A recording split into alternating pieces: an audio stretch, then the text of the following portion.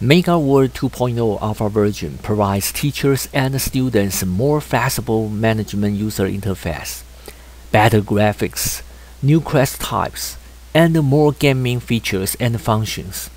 This video starts with students' avatar registration, and the gameplay will be shown in a separate video. When students want to create their avatars, they can click on the registration link, and they can put their user ID, their password,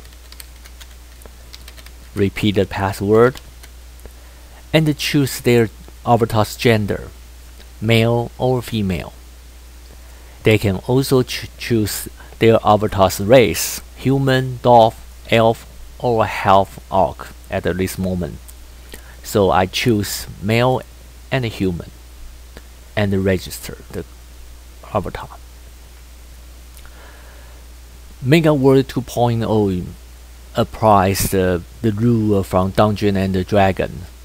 So each avatar has the basic 6 characteristics, that is strength, constitution, dex, intelligence, wisdom, and charm.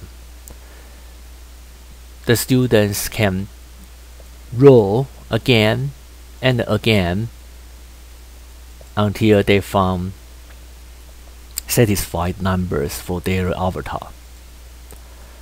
The maximum number for each characteristic is 16, and the lowest number is 1.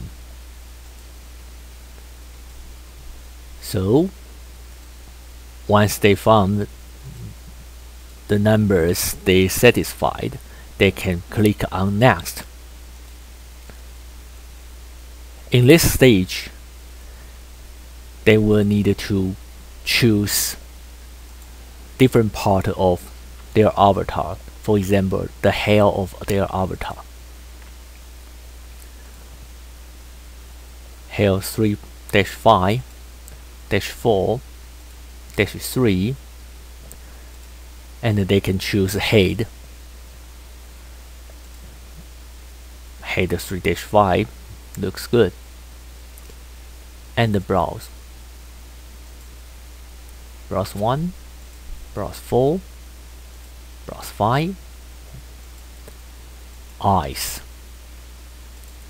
Eyes 3, eyes 2, eyes 1. Nose. There is only one nose at this moment in the alpha version. Mouth. There is only one mouse at this moment in alpha version. And they can also choose their body. Arms, hands, leg, feet. After they finished their choice, they can click on I choose everything next, and the system will bring them into the Mega World. Next video we'll talk about the gameplay inside the Mega World 2.0 alpha version. Thank you for watching.